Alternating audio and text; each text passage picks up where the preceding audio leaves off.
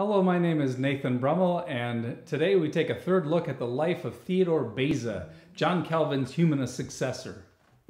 Last time we ended up with a discussion of his time in Paris as a returned graduate who remained jobless to the chagrin of his father. Now in the year 1548, something important happens. God begins to act. God begins to bring this young humanist to conversion. And guess how he does it? Through a trial. So it's 1548, and a few months after publishing the Juvenilia, his juvenile pieces of poetry, which show off his humanistic linguistic gifts, God places him in a bed of sickness. He had a serious sickness, and the young man suffers greatly, and his life is in extreme peril. And there he lays in bed. He's unable to do his ordinary studies, and his biographer says, "Past and present alike seemed to arise and accuse him, and their testimony could not be silenced or refuted. Turn his eyes which way he would, he found confronting him the judgment throne of an offended deity." Baird is describing what happened on Beza's sickbed. On his sickbed, God gave him a conviction of sin. That's what God does when he brings a man to conscious conversion. He does two things. One, he convicts us of our sins and the judgment we deserve, and then he also gives to us faith in Jesus Christ so that we find in Jesus a complete Savior who washes all of our sins away. Now, remember that Beza had learned from Melchior Wilmar about the doctrine of justification by faith alone. He had heard from his beloved teacher the beauty of this doctrine, but it was not a doctrine he had appropriated. Even if he had thought in an abstract sense, maybe it was correct, he hadn't experienced in his own life the wonder of the forgiveness of sins. So the young man is humbled, and he deeply abhors his sinfulness. Looking at his life, he sees the pride that has characterized him, the self-centeredness of his life. And he despaired because of how he had lived his life for the praise of men and the admiration of fellow humanists.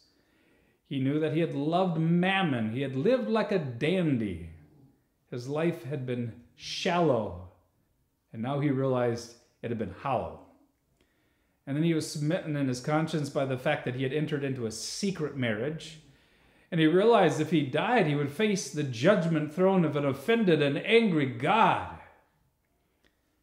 And so on his sickbed, by the grace of God, Beza cries out to his Maker for forgiveness. And in heaven, God heard him and forgave his sins. And God gave him a new desire, and that new desire was to consecrate his gifts and abilities to the service of the Lord Jesus Christ.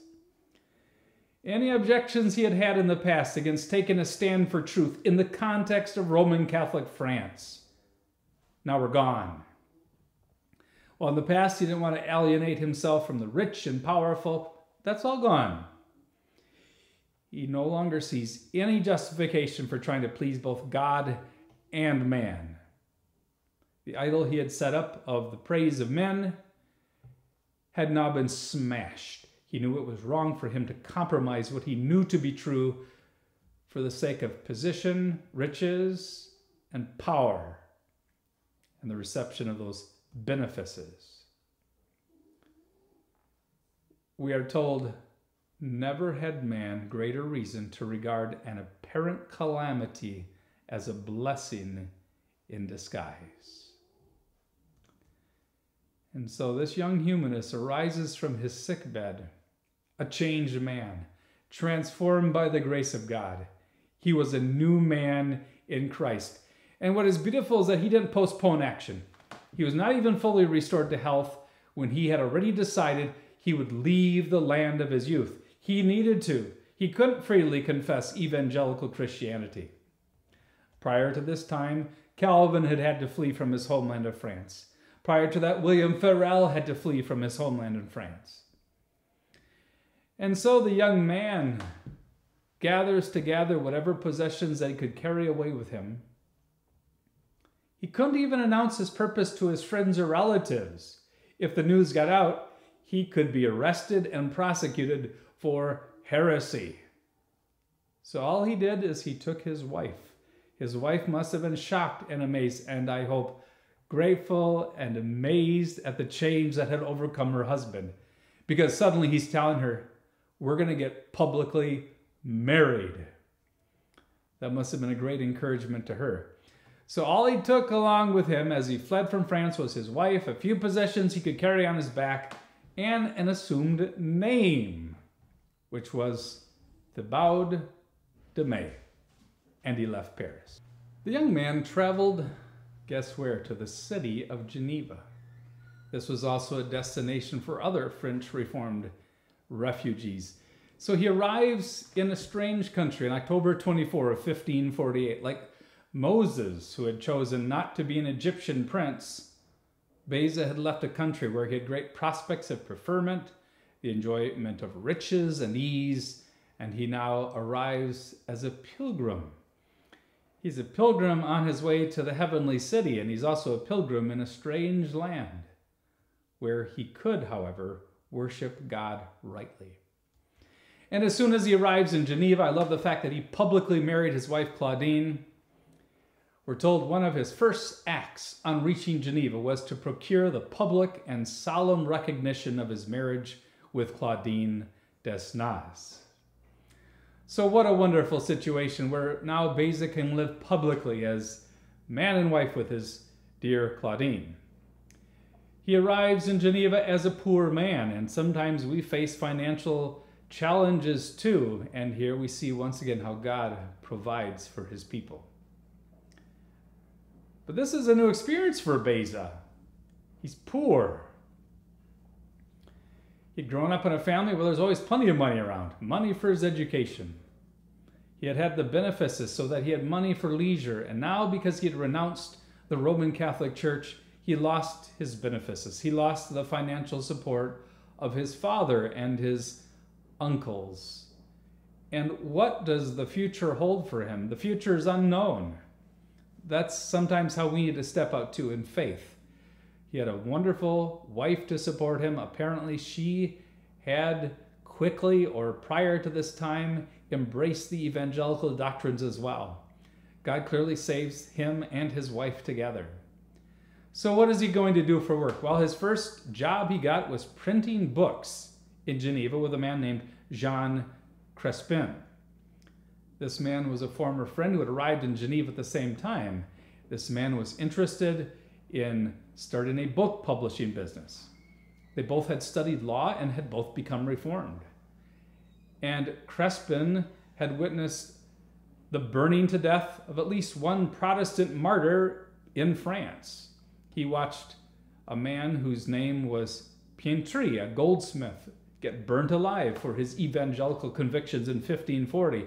And this had led Crespin to profess the Reformed faith when he saw the witness of this martyr. So Crespin and Beza conceived that they would establish a French printing establishment in Geneva. Now, you and I who know that Beza becomes a theological professor might right away assume that he becomes a minister. But remember, he hadn't been ordained as a priest back in France. And it wasn't clear at this point that he would become a minister of the word. So he takes this job on as a printer, but the enterprise fell through at that time. Now, a few years later, Jean Crespin did succeed in setting up in business as a printer, and he became one of the great printers. But Beza arrives in Geneva, and immediately he makes a good impression in the Swiss Confederation. His personal appearance, we are told, was striking. He was a taller guy. He had a nice personality. His countenance was pleasing. His background meant that he was refined in his manners and in his interactions with people. He was the kind of guy who was used to being around people who were highly cultured. And therefore, he right away began to win friends and in Geneva and in Switzerland. And his humanistic gifts also made a good impression. We are told that Beza's intellect was of a very high order, being keen, ready, acute, sprightly, and bright, for he had taken pains to cultivate it by the study of belles letters and particularly of poetry, wherein he excelled both in French and in Latin. It strikes me how this young man is perceived by his contemporaries as being a gifted young intellectual. I think of preachers today like a John Piper, who combines poetic ability with effective preaching and with theological writing. You need to think of Beza as someone like that. Beza is a poet, and he is going to be a biblical scholar, an effective preacher, as well as an effective theologian. John Calvin also welcomed his younger French compatriot to Geneva with great delight. He remembered this promising lad who was 10 years his junior, who had studied with him under Melchior Wolmar. And now he saw how Beza had broken with his past and was willing to seek first the kingdom of God. To someone like Calvin, Beza, during the period when he seemed in some sense privately to embrace evangelical Christianity, but publicly did not take a stand for it, seemed like a Nicodemite. Calvin had to write against Nicodemites, people who, although they held to evangelical convictions, continued to go to the Mass and participate in the Roman Catholic Church in France. Now, since Beza was still recovering from sickness, he did not immediately look for a job. After a few months' stay in Geneva, he was able to visit Melchior Wolmar at Tübingen in southern Germany. What a reunion that must have been, because they had not met for 10 years. Their mutual love had not grown any weaker. But now Beza was not interested in merely studying under Weimar. He knew it was time to find a job. Now, on his way back to Geneva, he traveled through Lausanne. And there Pierre Viret met him. Pierre Viret, the wonderful, angelic preacher of the Swiss Reformation, recognized in Beza exactly the man whom he needed to help with his new academy. He had started an academy, a university. We would call it a seminary to train and prepare men for the ministry. And he begged Beza to accept a chair in the seminary. Now, Beza was taken back by this. He was surprised. He consulted John Calvin. The call was a surprise. He thought first I should decline it. The main reason was, he said, I'm not very healthy. Also, he said, I published this Juvenilia, this book on poetry, and I'm kind of embarrassed to become a teacher and trainer of pastors when I have that in my background. But Viret wrote to Calvin, and together they helped to remove any scruples that Beza had. And so Bern, then, that kind of oversaw and governed what was happening in Lausanne, extended a formal and quite flattering invitation to this young Frenchman to become a professor at the academy in Lausanne. And Beza felt that he couldn't turn this down. And he needed a job, remember, to provide for his wife. He, however, did ask for a church council to examine his past life and doctrine. He realized he would now become an ordained minister, and he thought that for his good and for the good of the Swiss churches, he ought to be publicly examined, to have what we would almost call like a ministerial or candidate exam. He wanted a theological exam and ministerial exam that would properly evaluate whether he should become a preacher and a professor of theology. And he was quite open with the churches about his poetry and his sorrow about them. And so an exam was held at which he was approved. And so publicly he was recognized as a minister of the word, and he begins his work as a professor. Now, in Calvin's life, there would be really two areas or three areas in which he would have great influence. One would be as, I guess, a teacher of the Bible and theology. Another might be his translation of the Psalms into French, his poetic work, and then another would be his work as a preacher in Geneva. Although there's more things he'd be famous for, like simply his support of international Reformed Christianity. Now the young man begins his calling as a professor at the academy in Lausanne. We're now looking at the period of time between 1549 and 1558. Beza began a successful professorship at the academy in Lausanne in 1549 that God would use also to prepare him for leadership of the academy that Calvin would start in Geneva. In fact, many of the students in Lausanne and the professors would also move to Geneva later on and contribute to the growth of that famous academy. We're told thus began the course of a brilliant and fruitful professorship extending over a period of 9 years from 1549 to 1558. And his previous studies had prepared him for his calling. He had always loved Greek. He, of course, could lecture in Latin as if it was his mother tongue. He was now a professor of Greek. He found great delight in how many young men wanted to learn Greek as they prepared for the ministry of the word. So teaching Greek was a labor of love. This is like the dream of a humanist, be able to teach young men Greek and study it in greater detail. He was glad that he could prepare so many men for the ministry of the word. God used his studies as a humanist and his love of languages to prepare him to be an excellent exegete and preacher of the word.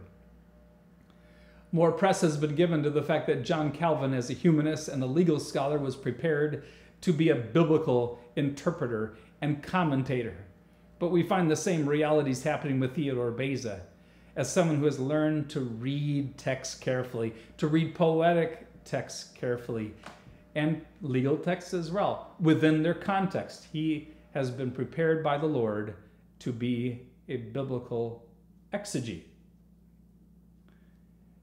Now, apart from the inspiration created by contact with bright minds among his students, he also had great friendships that he developed with many of his fellow reformers in Switzerland. Thankfully, he was able to develop rich friendships. Remember, he had left all of his friends behind in France. Now, God had given him gifts of friendship as well, and so he developed many friendships through correspondence and through face-to-face visits, so that all the friends that he had lost when he had forsaken his homeland were now made up for that.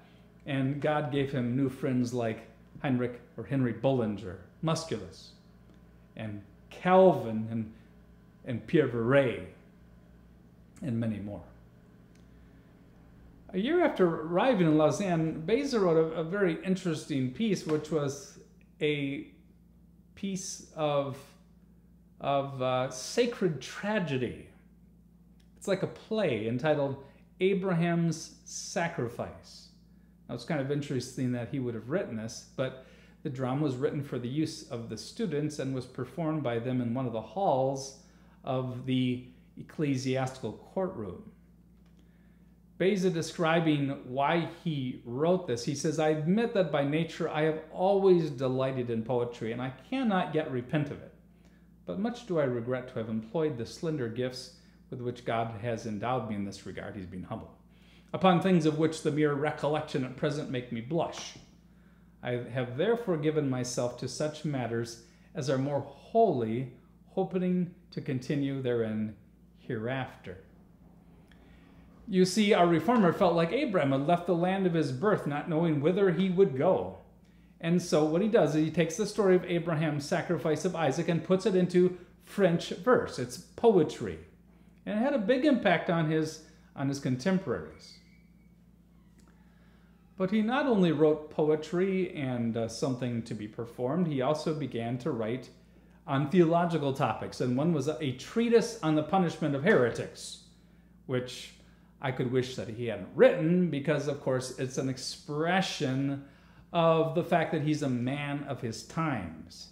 Remember, in the Reformation era, most of the magisterial reformers, as, of course, all the Roman Catholics, thought that it was legitimate to put a terrible heretic to death. And so the subtitle of this treatise is concerning the duty of punishing heretics by the civil magistrate, in answer to the medley of Martin Bellius and the sect of the New Academics. Now, this was written on the occasion of the execution of the Spanish physician Michael Servetus, whom the authorities in Geneva had burnt at the stake on October 27 of 1553. Remember that another humanist like Melanchthon could write to John Calvin and be grateful for the fact that the Genevan magistrates had stood up for the doctrine of the Trinity and executed such a public heretic like this man.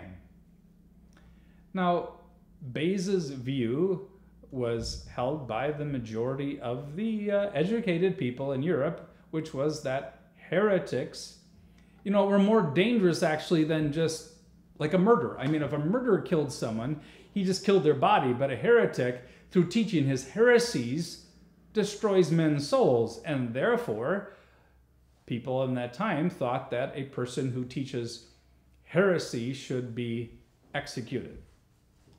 Now, Roman Catholics at Vienne near Lyons had arrested this Michael Servetus for denying the Holy Trinity, and they had planned to execute him, just like they had executed many Reformed believers.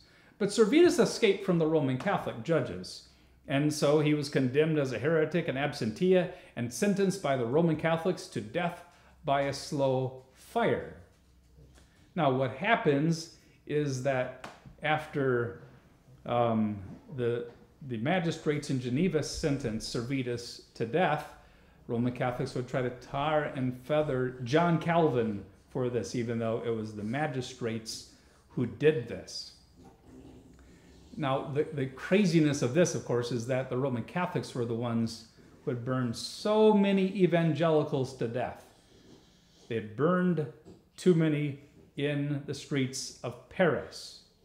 And they killed Reformed believers and Lutheran believers, and yet they thought that they could jump all over John Calvin because of what had happened with Michael Servetus, a Trinitarian heretic in Geneva.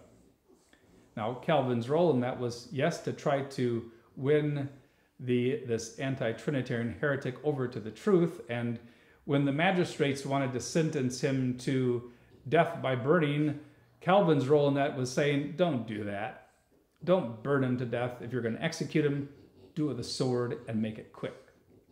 As a man of his time, Beza argued that heretics were to be punished by the civil magistrates. He wrote, "Now the civil magistrate is the appointed guardian and governor of human society." Talking about rulers, he says, "But he cannot conserve religion unless he coerces the pertinacious and factious despisers of religion by the sword." He said that whereas the ministers and elders have the keys to the kingdom, the civil authorities, on the other hand, have the power of the sword. Therefore, he argued that heretics are occasionally to be coerced, even by capital punishment. They didn't make a proper distinction between the Old and the New Testament to see that whereas in the Old Testament, yes, God did call for the stoning to death, for example, of a great and public sinner, that in the New Covenant, the way in which discipline was exercised was not by the use of the sword or rocks, but by excommunication.